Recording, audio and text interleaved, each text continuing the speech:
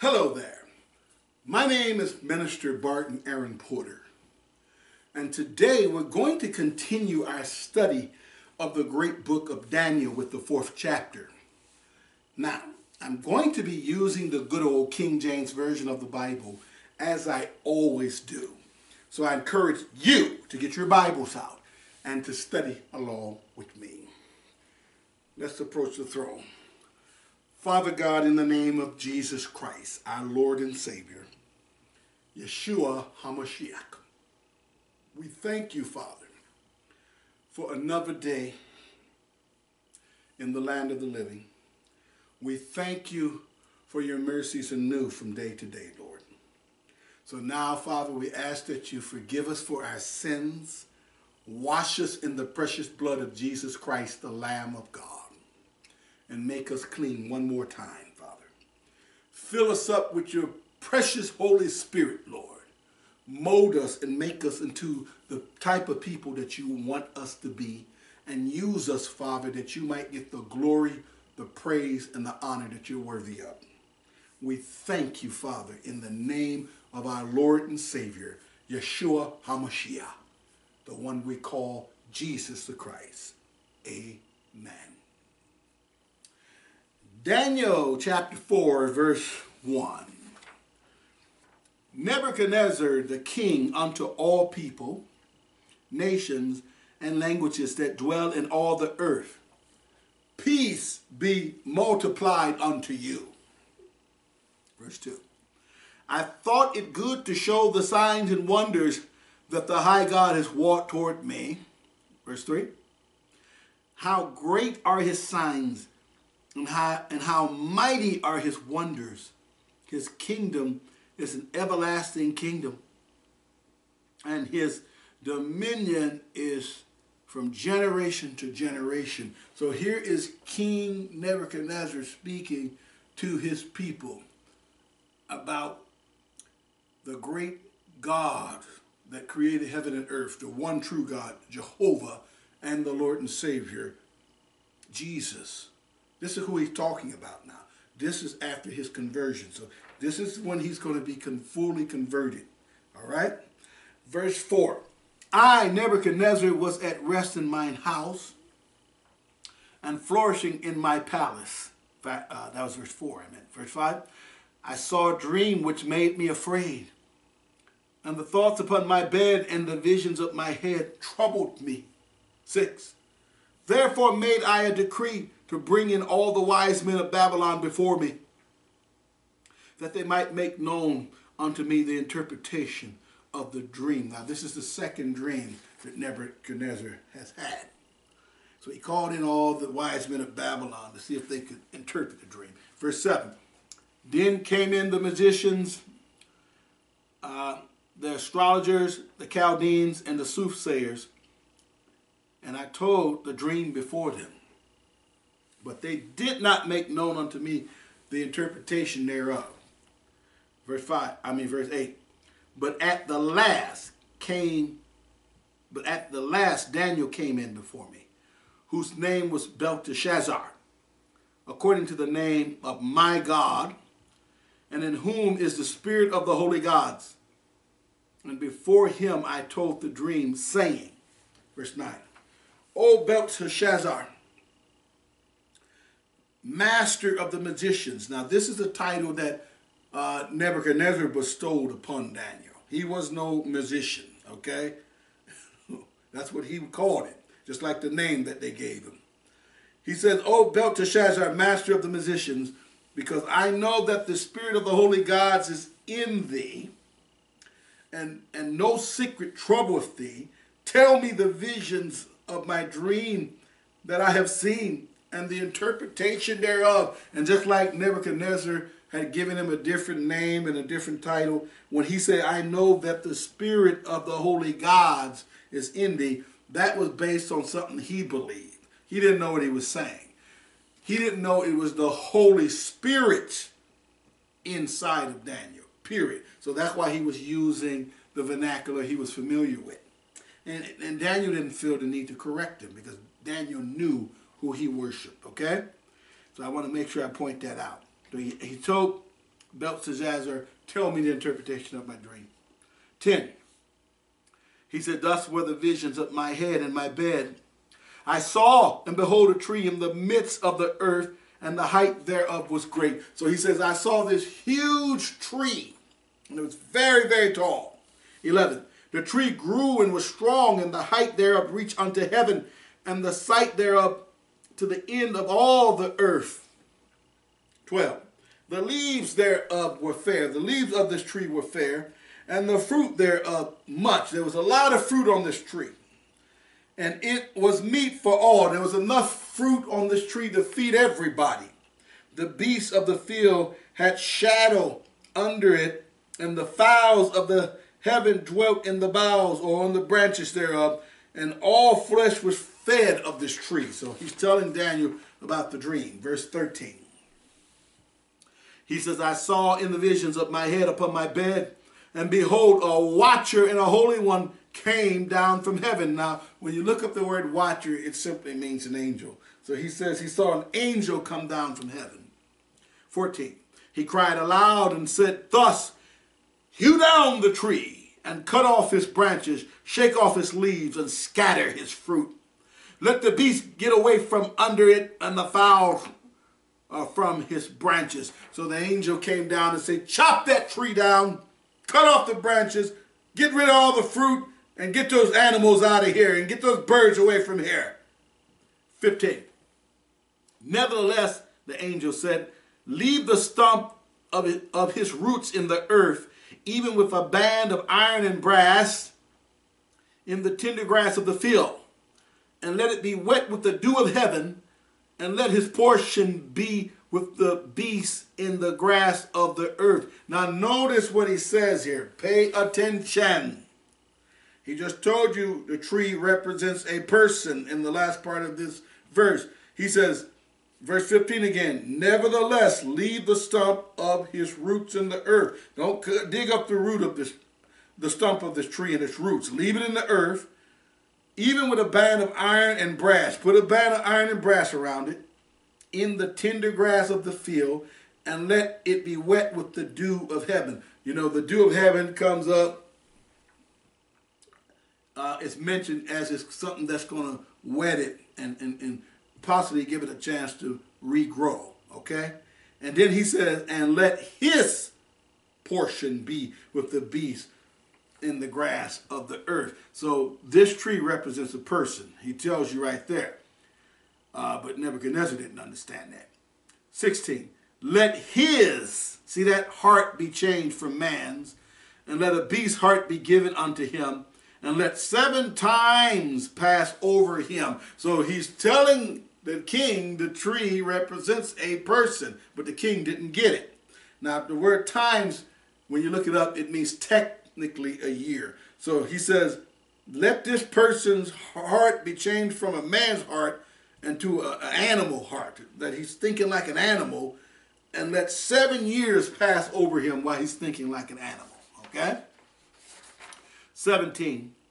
This matter is by the decree of the watchers and the demand by the word of the holy ones, to the intent that the living may know that the Most High ruleth in the kingdom of men, and giveth it to whomsoever he will, and setteth up over it the basis of men. So God wants us to know that he's calling all the shots. There's nothing that can happen on this planet without God either causing it to happen or allowing it to happen. Okay?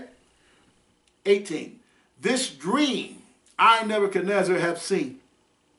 Now thou, O Belteshazzar, declare the interpretation thereof. For as much as all the wise men of my kingdom are not able to make known unto me the interpretation, but thou art able, for the spirit of the holy gods is in thee.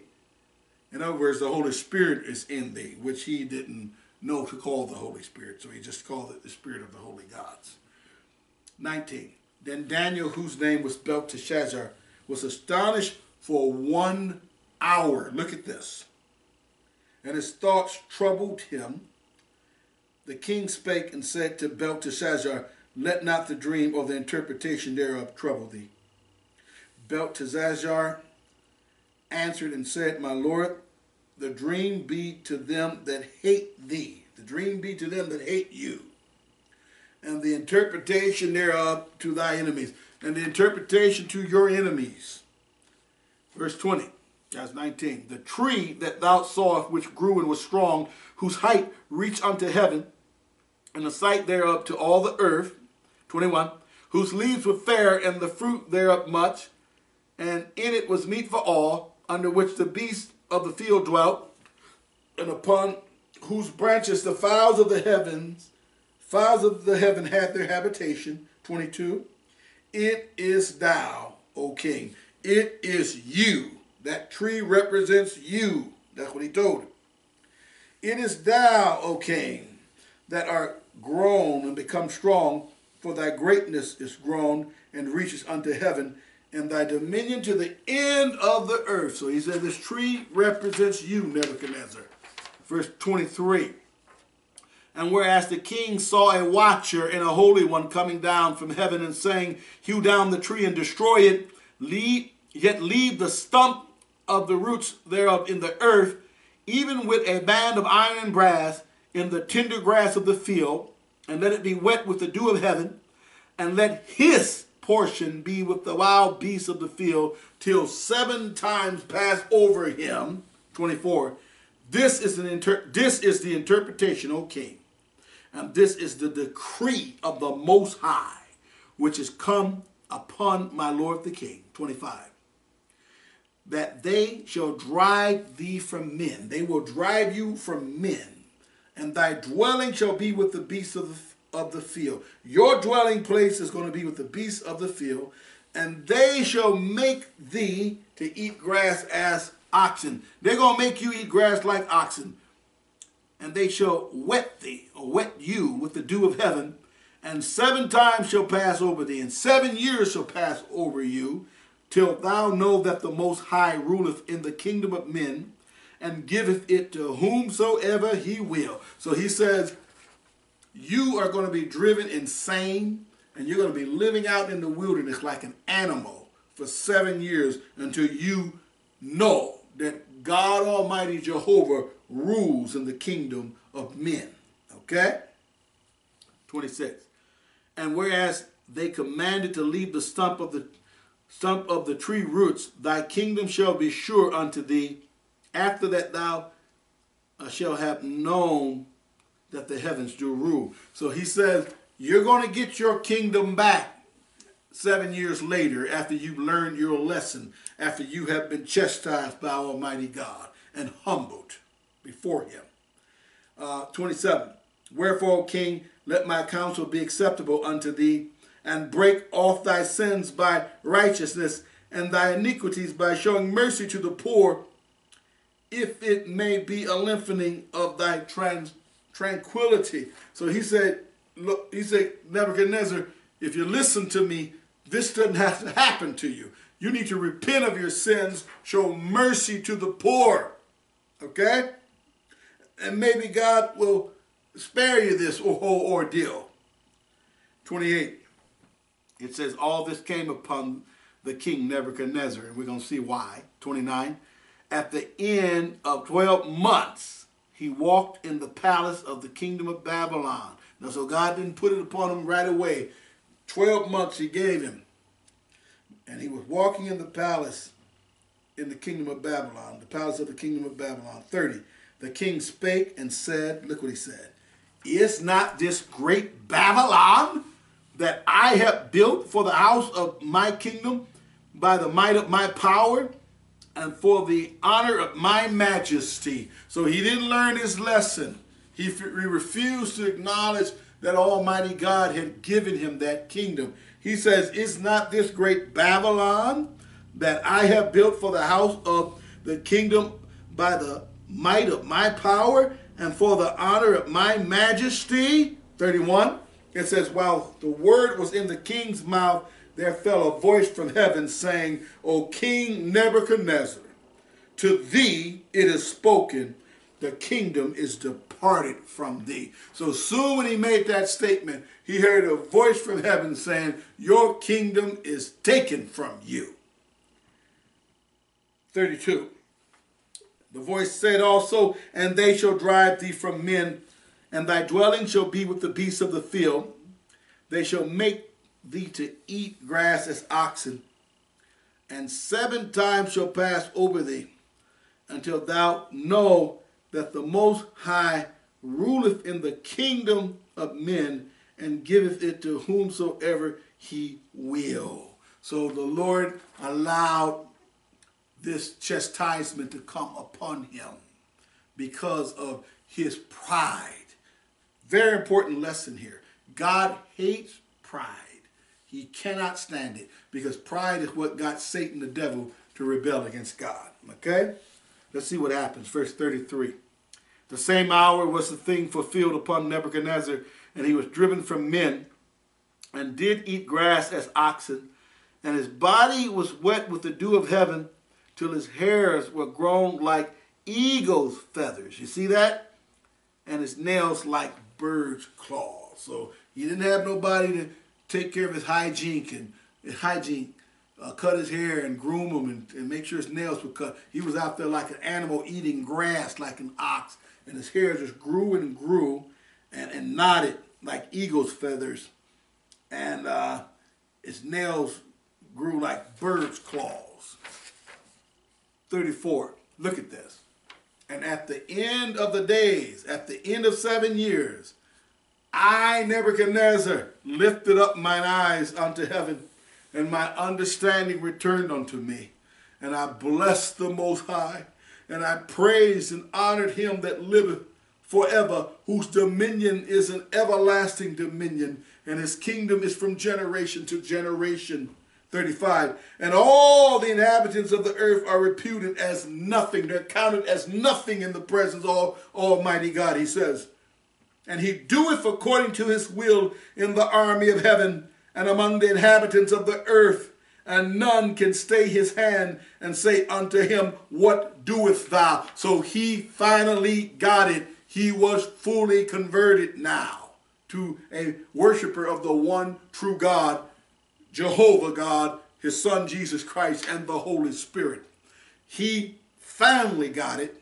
And see, this is what you and I need to understand, that God Almighty is the creator of all things, and he rules in the kingdoms of man. And he can do whatever he wants, and none of us are in position to question what God does. His thoughts are not our thoughts, and his ways are not our ways. Whatever the Lord does is right, because he's the creator of all. Nebuchadnezzar got it. Verse 36. At the same time my reason returned unto me, and for the glory of my kingdom my honor and brightness returned unto me. And my counselors and my lords sought unto me, and I was established in my kingdom, and excellent majesty was added unto me. Just like Daniel said that the Lord was going to restore him to his kingdom after 7 years of punishment. And he learned his lesson. Verse 37, he says, now I, Nebuchadnezzar, praise and extol and honor the King of heaven, all whose works are truth, and his ways judgment. And those that walk in pride, he is able to abase. So he learned the lesson that every creation on this planet will learn one way or the other, even if they end up going into the lake of fire. The Bible says every knee shall bow and every tongue shall confess to God. You know, you got a lot of demon-possessed, lost folk out here speaking ill of God. You got atheists who say there is no God. But when judgment day comes, they're going to bow before the creator of heaven and earth. They're going to bow at the great white throne judgment when our Lord and Savior, King Jesus, sits there to judge them. And they're going to give him the glory and honor and praise that he's worthy of. So, if this particular Bible study has been a blessing to you, I encourage you to go to paypal.me/Barton Porter. And please make a financial contribution of whatever you can afford to give. Whatever you give will be a tremendous blessing to me and this ministry.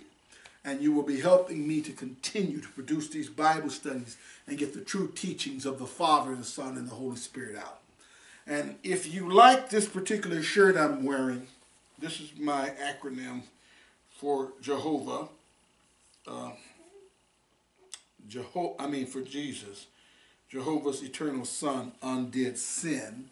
And on the back for Christ, I have Christians have redemption in Savior's triumph. If you like this particular shirt, I would encourage you to go to my online t-shirt store at teespring.com/stores/Godwear and check out this shirt and some of the other Godwear there. I also have hoodies and long sleeves and coffee mugs. If you see something that you like, buy it, because when you do that, you're also helping to support this ministry and my favorite charity, Feed My Starving Children. And I think Godwear is a good investment of your money, because the Lord could use something as simple as a shirt with something about Him and His Son, our Savior, on it, to plant a seed of truth in the mind of someone who's searching for God.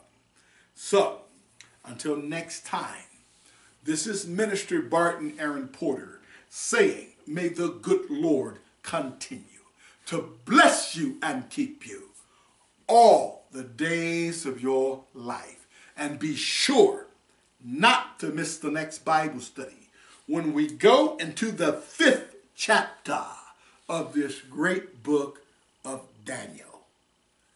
God bless you and goodbye.